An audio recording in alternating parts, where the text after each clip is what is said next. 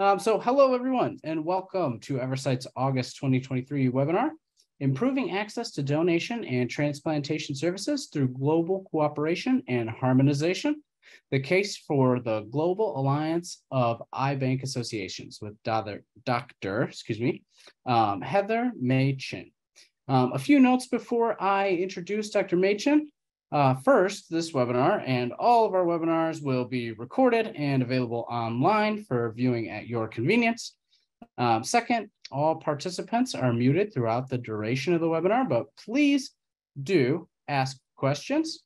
You can do so at any point in the talk by using the Q&A panel at the bottom of your screen. Your questions will be answered at the conclusion of the talk. And so now on to tonight's speaker. Dr. Machin is an ophthalmic nurse with dual responsibilities across nursing and eye banking. She has led the development of bioethical tissue frameworks, including the Barcelona Principles. She has published widely and received numerous awards and nominations. She has worked in over 30 countries, previously with Orbis, and currently as a consultant to the Fred Hollows Foundation, New Zealand. She's a senior project manager at Biobank PI and Lions Fellow to the Center for Eye Research Australia and the University of Melbourne. She's the project officer to the EBANS, or Eye Bank Association of Australia and New Zealand, chair to the Global Alliance of Eye Bank Associations, and she's also a participant in the development of the World Health Organization's Global Action Framework for Tissue and Transplantation. She has a particular interest in improving donor awareness, global needs for those awaiting transplant, allocation of tissue towards research and training, and the role of nurses in eye care. And now I will hand the floor over to Dr. Machin and take it away. Thank you so much, Michael. I really appreciate the opportunity to present today and share with you information about the Global Alliance of Eye Bank Associations, and particularly, hopefully, entice you to be involved in some way. For full sorry, Michael, I just can't seem to forward. Oh, there we go.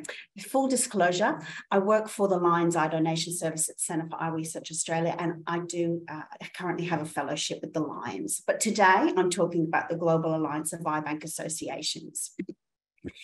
In terms of collaboration and harmonisation, it's pretty simple.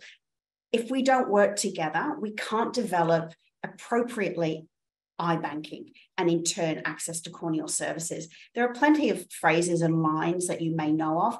For example, we're only as strong as our weakest link, or united we stand, divided we fall. They all apply in this situation. If we don't work together, we cannot develop eye banking. The term harmonization is also an interesting term that you may or may not be familiar with. And it's not by any means suggesting, or I'm not suggesting by any means, that we all sit around a campfire holding hands and singing Kumbaya.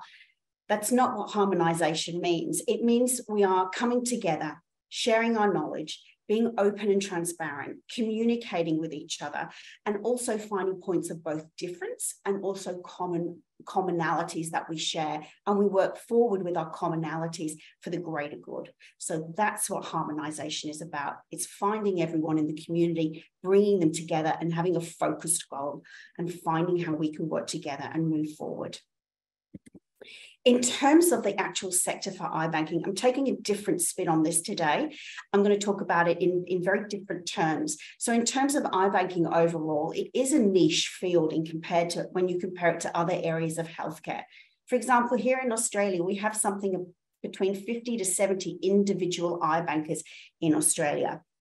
That's an incredibly small community when you can compare it to other fields like pathology or operating theatre nurses or any other groups. So we have to work together as a small-knit community to make things work. And if we're not working together in our small-knit community, again, we're not going to advance. Silos is an interesting concept as well. So there are many eye banks around the world who are just doing their thing. There are also countries who are just doing their thing, and they don't necessarily interact with other groups and find out what else is happening. So they're working in silos. Often they're repeating things, and therefore we're wasting resources. As a global community, we also don't know who we are and what we are and where we're going. We don't necessarily know globally who is working in which other country, who is collaborating on other different activities. We don't know who is exporting completely and who is importing completely. And if we don't know who we are, we can't really effectively develop future services and systems effectively. We can break it down to other areas that we are slightly different or where we're having issues. For example, in high resource countries, I know most of you on the call today are in the USA, so you'll recognize competition is a big part of iBanking in the USA. That's not universal. Competition in itself is not a bad thing because it can actually drive new innovations and it propels us as humans to strive for better, to do better, and, oh, you've done this, I'm going to do this. So competition is good. However, if it's not managed well, it can be both disruptive and destructive. Particularly, it can erode trust, and when there's no trust, it can't work together. And things like in-confidence contracts are a key part of the erosion of trust that it caused because of unmanaged competitive behaviour. Notions such as profitization are particularly complex in this field as well. Thankfully, to date, there's only one iBank that's gone down that path. Profitization does not align with the community's expectation and standards of our field, and nor does it align with the standards within the field as well. High resource countries, for example, like my own here in Australia, we're also more focused on future needs, whether that's through the provision of tissue for research, or whether that's also looking at things such as cellular therapies and bioengineered corneas. Now, none of this is bad. It's just a fact that we are looking more towards the future. In comparison, parts of the world where there is no access to routine tissue are looking more at today. They're looking at what they can provide to those that need tissue today. They're also looking at issues such as sustainability and actually access to support, whether that's funding or opportunities, or actually engaging with other knowledge content experts in the area to develop their service. And this is incredibly important to particularly low to middle income countries because of the 12 million plus people waiting for a corneal transplant. That's based on 2012 data published by GAIN in 2016.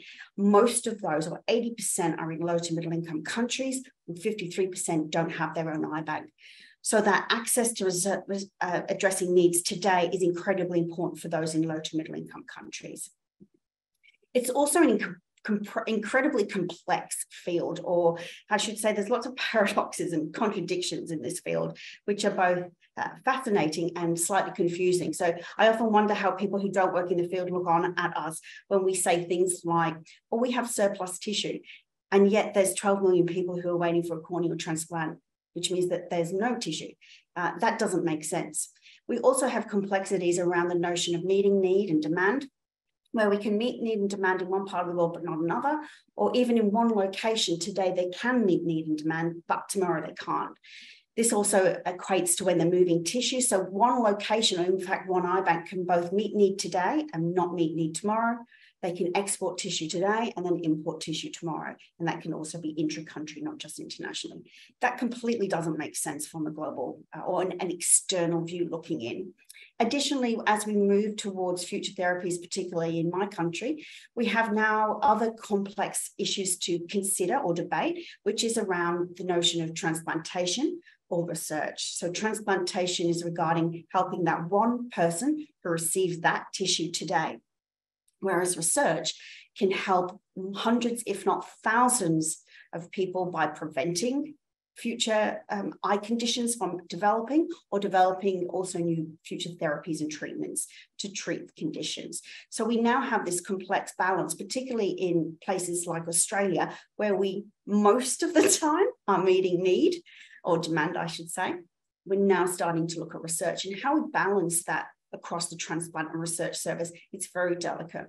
So these are some of the issues that are common throughout parts of the world. Personhood is also a really interesting and complex area that we have to be aware of. So when I talk about personhood, this is where I get into the bioethics, because everything that we do is based on our donor. Our donor was a person. And so how we treat our donors is incredibly important, and how we honor and respect personhood is also important. This is incredibly important when we're talking about importing and exporting tissue across national borders. Think of the consent. Are also important when we're allocating to research, what are researchers doing with the tissue, and also when we talk about cellular therapies and bioengineered corneas. How do they feel about that? How do they feel about biobanking and all those kinds of things? What I would say when it comes to personhood is we need to be very careful about how we're moving forward, because if we look back at history, any time when personhood is compromised, or should I say persons are exploited, history doesn't look back very favorably on them. So while exploitation of humans may have been appropriate at that time in that particular culture, history doesn't judge them as such. And I'm pretty sure I want to be on the right side of history. So as we move forward, we need to absolutely make sure we are taking forward with us the notion of personhood. So let's get back into a bit of how we started developing the Global Alliance. So one of the key things that I started in 2013 was talking to the WHO, and I met with Dr. Luc Noel, who was the representative for the WHO's human tissues, transplant and cellular field. And he charged me with 4 things. First was the harmonization, aka build the Global Alliance of Eye Bank Associations. We've done that. Obviously, we've still got a lot of ground to do, but at least we've established the organization. Also wanted me to address bioethical framework, and a bioethical framework addresses most of what I've just mentioned with the complexities around transplant versus research, the notion of personhood, the competition, profitization, and all those kinds of things. They also wanted us to develop global standards. Now, this may not be particularly important if you are in a place where you actually have standards, for example, here in Australia, and you might think, well, that's not important. But there are many parts of the world who either don't have standards or who are trying to develop eye banks, and they need the standards in order to take them to their governing bodies, to their funding bodies, to say, this is what we need. And so for those individuals in those situations, developing a global standard is essential. The WHO also wanted us to look at data. So that's data in terms of working out how many eye banks there are in the world and what they're doing. This is an incredibly complex project, but one they felt was necessary if WHO member states, meaning your countries, were to develop effective eye banking and development programs.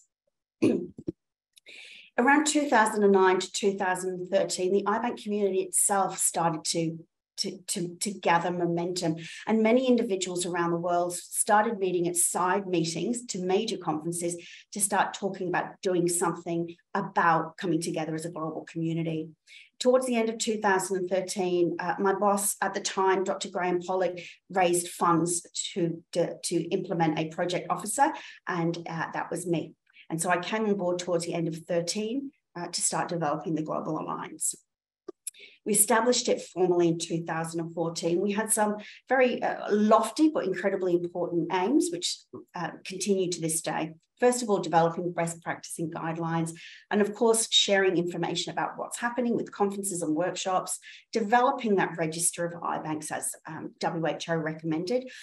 I apologize for my cough. Fourth, also developing global traceability efforts and vigilance systems. Now, interestingly, that's one we've not necessarily pursued ourselves, because both the ISBT 128 and Project Notify manage those elements, but we certainly promote those organisations in their endeavours. And of course, advocating for eye donation and eye banking. We started with 6 foundation members. However, we only have 5 now because the 6th, which was APAVO, Latin South America, unfortunately disbanded last year, and we very much thank them for their participation over the years. So our founding partners are Europe, India, Asia, Australia, New Zealand, and the magnificent United States of America. We changed our membership structure last year, and we welcomed 3 new individual members, and of course our host Eversight, you're one of them. So thank you for becoming one of our sector members. Since inception, we've participated and collaborated with a wide range of organisations. First of all, we are now a member of the International Council for Ophthalmology and also the International Agency for the Prevention of Blindness. We support all of their activities, and particularly the IOPB with their 2030 Insight project. So please, if you've not followed particularly the IOPB, please go onto their website, follow in their newsletters, and get involved in their global campaigns to support eye care. We have one formal partnership in terms of an agreement with the Commonwealth Tribute to Life project. And this is an organisation or a collaboration which is looking at ensuring, at least across Commonwealth nations, that tissue is covered and allocated ethically. Now, we only started the partnership last year, so I don't have anything to report at this stage, but hopefully in time we will. We also endorsed the Declaration of Istanbul on organ trafficking and transplant tourism, and we also support the recommendations of the WHO in terms of how they would like to see the sector moving forward with eye banking. And we're also incredibly grateful that we've been invited by the WHO to participate in some of their document development, which I'll show you shortly. This year, we are also super excited that we've been able to collaborate on an event which is happening in Mombasa next week with the College of Ophthalmologists for South and Central and Southern Africa, and also the Ophthalmology Society of Kenya for their annual event in Mombasa. We're doing that in collaboration with the World Union Tissue Bank Associations. It's not been smooth sailing with the Global Alliance. I'm just going to put it straight out there. There's no whistles and bangs. One of the biggest issues we've faced is representation. If you think back to how I described the representations, most of them are high resource countries in our membership, and most of them come from English as a first language nations.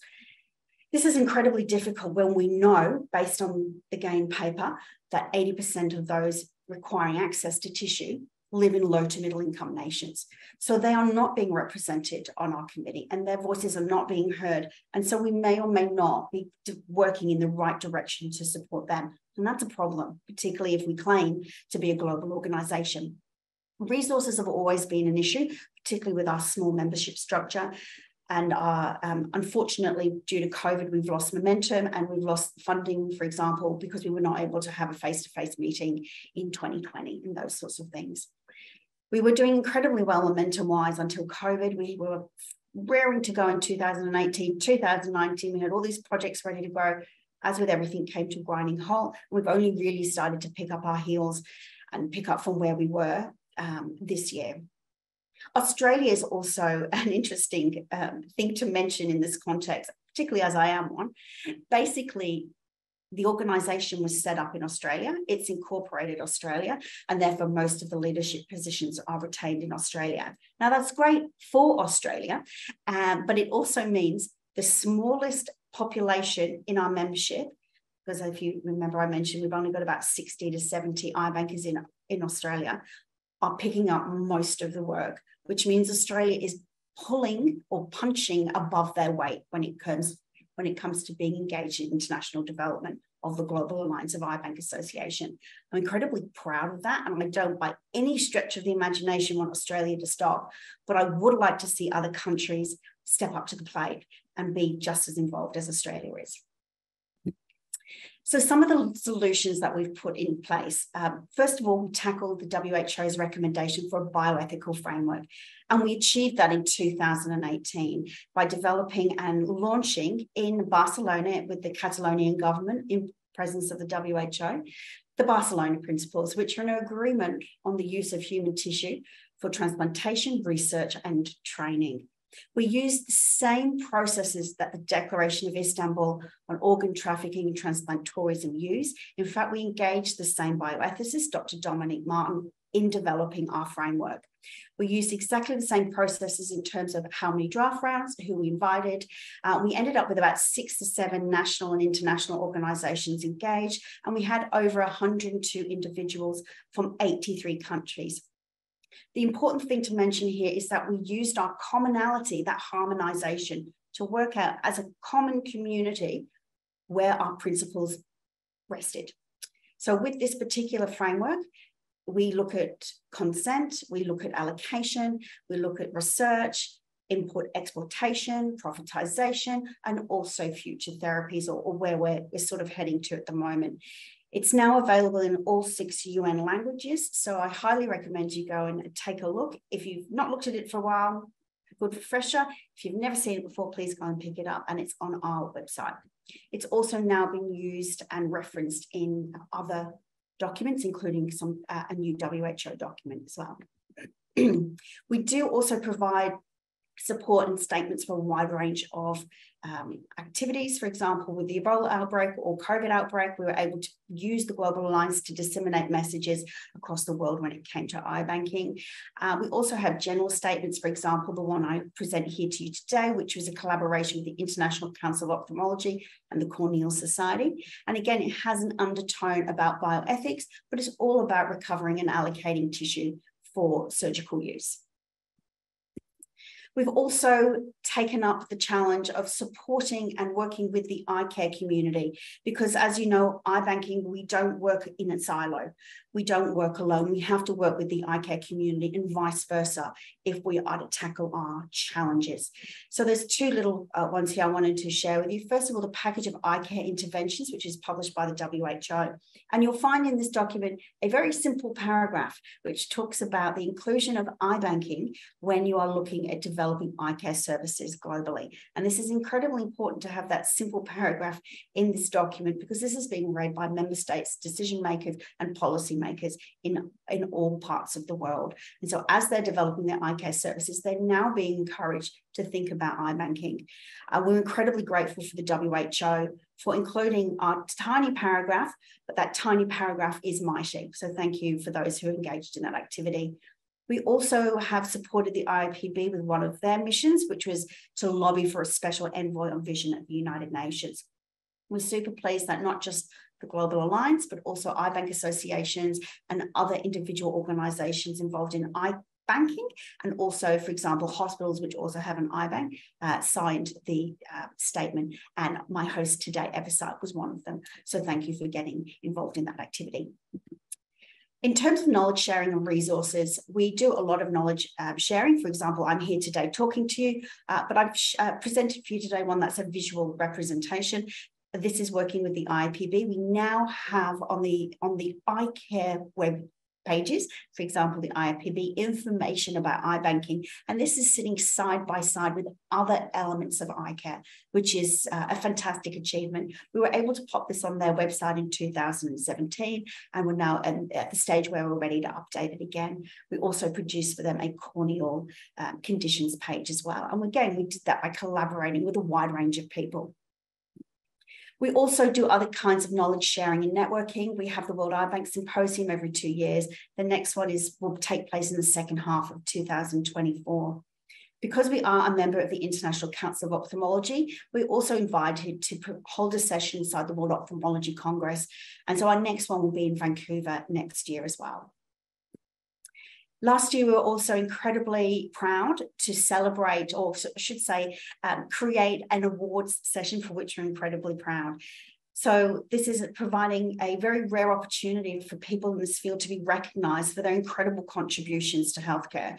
So we created an award system last year where we had a national winner, which was LV Prasad in India, and also an international winner, which was our hosts, Eversight. So we congratulate both of those organisations on their winning achievements and all of their accomplishments throughout the years. And we also, we will be hosting the awards again in 2024 alongside the World Eye Bank Symposium. So in terms of our future, a call to action, which is what I'm doing now, or should I say getting the band back together post-COVID, is one of our biggest goals at the moment. We're also looking at tackling those issues I mentioned around representation. So while parts of the world may not have an eye banking association, for example, South Central America and the Caribbean, Africa, Middle East, and the Oceanic Pacific Islands, perhaps there are ways that we can work with key members of those communities to be a representative for the Global Alliance, so perhaps as an advisory position. So these are the kinds of things that we're working to examine, because it's really important if we are working or supporting people in other parts of the world, we're doing it in step with what they're needing and not necessarily just because I want to work in their country.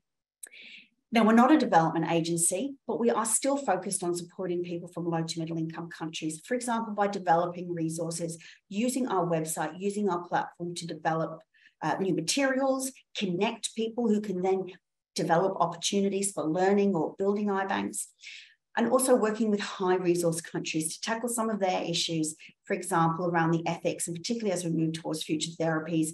We also want to encourage people from high resource countries to get involved. And like I sort of sneakily said before, step up to the plate. We would really, really like to see more and more people involved, whether that's sharing information, sharing time, or sharing financial resources. Now, we are all, in terms of the current projects we're working on, we're limited by how much resources we have. So the main 4 ones we're working on at the moment is our strategic plan for 2024 and beyond. We're also working on the World Eye Bank Symposium for next year, which will be in the second half of the year.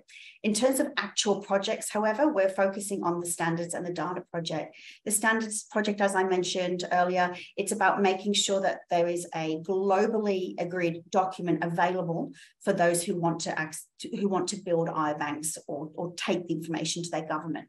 We're at a stage now where we're sort of debating whether we make them standards or principles, but at the moment we've gathered all of the information from all of the existing standards from around the world, and we've started to map them and chart them and extract commonalities. Data is also interesting. We are revisiting where we were back in 2018. We had mapped all the eye banks in the world, but since COVID, we need to redo that. So we've started by mapping the eye banks. Once we've completed the mapping of the eye banks, we will then start looking at the data collection. And so the end goal, and this is just an example, on the website of the Eye Bank Association Australia and New Zealand, our chair, who's a stats guru, Luke Weiner.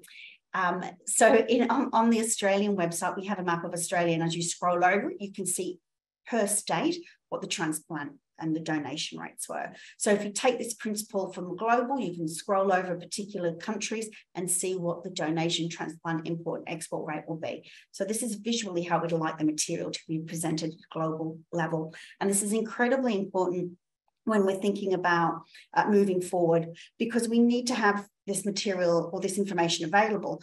So for example, I'm constantly contacted by students who are doing research projects and need information about global levels. We have people writing articles or journalists looking for information. We have people who are interested in investing in the sector or becoming benefactors for the sector. And we also have governments and other agencies who are seeking to develop eye banking services or simply improving donation services and so on. So having this information available long term, because it will take a long time to build, will help all of those people and in turn accelerate the progression of our services globally.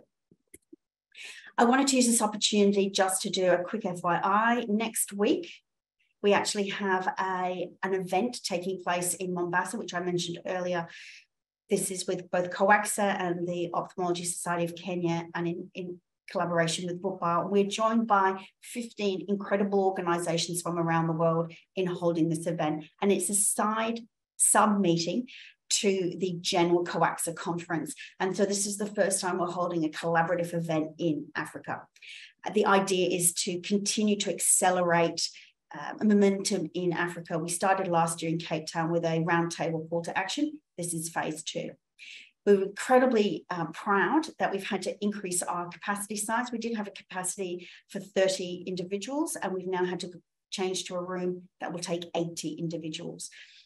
So that's just a great sign to show how across Africa people are interested in looking at this subject. So there's definitely need out there in terms of providing education to people in low to middle income countries and places where we don't have associations. I just wanted to do a quick thank you and acknowledgement to Dr. Frederic Correa, who is the president of the Ophthalmology Society of Kenya. Dr. Correa invited us to be part of their conference by creating this side meeting. I thank him very much for that opportunity and for the hospitality from himself and the entire team at COAXA and OSK for welcoming both Bupa, Gaba, and all of our members who are participating both there on the ground with videos, or like myself behind the scenes, who is super jealous that I can't actually go to Kenya, but I'm incredibly proud of the team that we have going in on the ground. Hopefully these are the kind of things that we can replicate around the world. So before I close, my final call to action, and I wanted to close by sharing with you a particular statement or a line that I absolutely love, which is leave no one behind and reach the furthest behind the first. That's from the UN Sustainable Development Agenda. I think this is incredibly important, particularly in my situation in a high resource country where we are starting to talk about providing tissue to research. We are starting to talk about bioethics, bioengineered corneas and cellular therapies. And these are all extremely important and necessary. It is absolutely important that we don't move forward without forgetting to bring the rest of the world with us. if I haven't convinced you enough about the call to action and the need to be involved, my book of the week, or my recommendation to you, is to get hold of a book by Australian philosopher Peter Singer, and it's called The Life You Can Save. I've got my own copy. I flick through it every now and then. And so in this particular book, it is focused on poverty and also on the actions of individuals. But it's a great read if I read it with my iBanking or donor cornea hat on, and I read it thinking, gosh, I can apply that to my own personal setting or my own organization in terms of how I can support, whether that's with my time, or, perhaps providing scholarship funding for someone to attend an event, or perhaps it's with time in terms of helping develop an event, or even knowledge sharing. And that can also be applied to the organizational level as well. So I highly encourage you to read this book. I'm sure there's an e-version available in other parts of the world as well. If you would like to join the Global Alliance of iBank Association, we have both sector and peer member levels. So the sector one is interesting. So if you are already if your organization is already a member of one of the member associations, I hope I haven't lost you with that, then you're automatically a member of the Global Alliance. And if you want to be involved, you just go to your representative and say, I'd like to help. If your association is not already a member, your organization can join as a sector member, very much like you saw Eversight do. And you can do that separately, or you can do that because you want to be more involved. It's very confusing. Contact me. Additionally, we have peer membership. And so these are for organizations that are not necessarily involved in the recovery and processing or allocation, but they may be involved in the development of iBanking in the NGO sense, in hospitals, and also in other different agencies and distributor groups. So we welcome those into the fold as well, because they're very much part of this global community. So having their voices involved is important as well.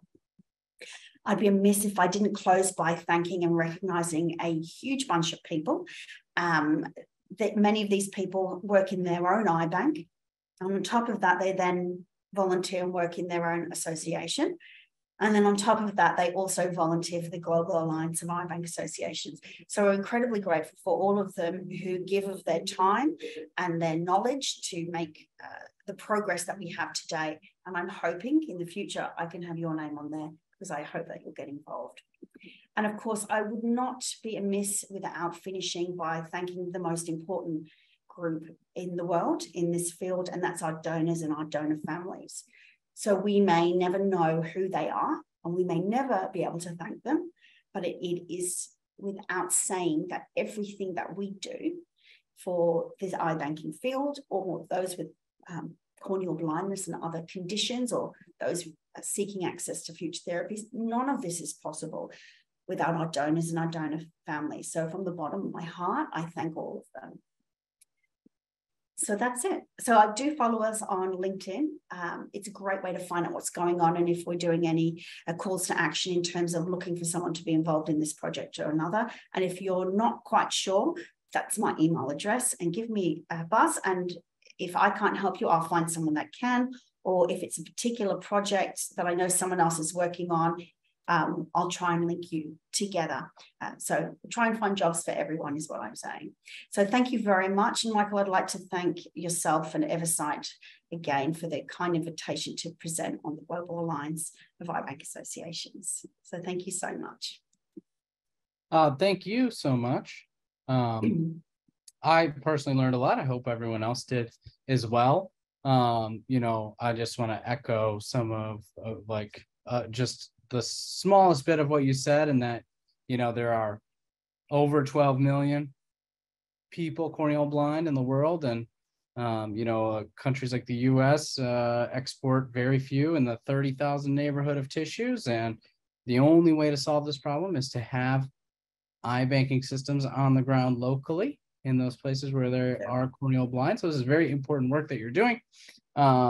Not to add anything, but just to re-echo what you've already said. And so we do have one question in the Q&A, and I think it's in that vein of, I think everyone's probably wondering what, you said a lot, what they can do to be involved. And the question is, what can surgeons, so transplant surgeons do to support the amazing work of GABA, or the Global Alliance of Eye Bank Associations. Yeah, thank you, Caitlin. So there's lots of different things that they can do. Obviously, locally, they can support their local eye bank or their national or regional association. But in terms of the Global Alliance, what I would do is I'd find out what that particular individual was interested in doing it, and then I'd put them to work. So if that particular person was in South America, I'd say, that's fantastic. How about helping me develop and cultivate an event or a working group in your region? So those are the bigger picture. In terms of the projects, for example, when we're developing standards, having representation of surgeons on those committees is incredibly important.